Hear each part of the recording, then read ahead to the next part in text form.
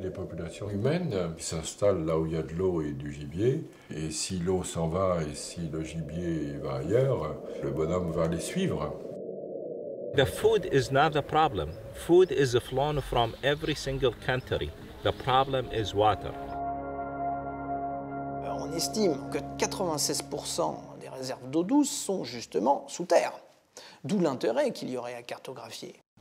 Et c'est pour ça qu'on a développé ce système Watex. J'ai enlevé tout ce qui était rugosité de surface. Ce qui m'intéresse maintenant, c'est l'humidité qui va apparaître en sous-sol.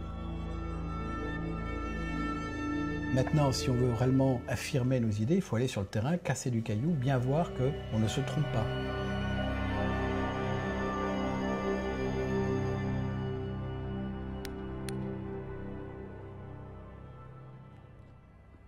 Okay, you found the water. Is the water sustainable? How much water do we have? How much water we can extract? Jusqu'à présent, les gens ont découvert des choses superficielles entre 0, je dirais, et 80 mètres. Et au-delà de 80 mètres, ce sont nos techniques.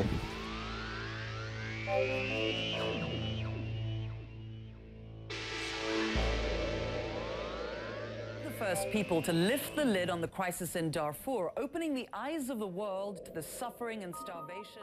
In the Darfur, in about 5.5 months, we came up with maps. And according to the maps, the NGOs and UNICEF and UNESCO were drilling.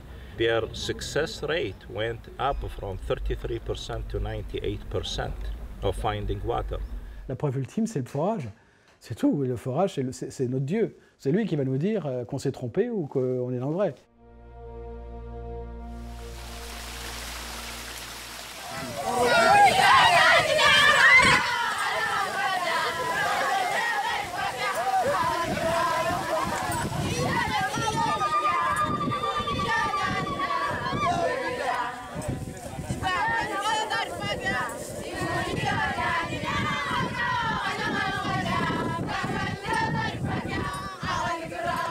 Devant l'émergence des crises en Irak, en Somalie, au Kenya, en Éthiopie, c'est là que j'ai compris que je touchais quelque chose d'extrêmement important. Et j'ai vu la magnitude du travail encore à faire.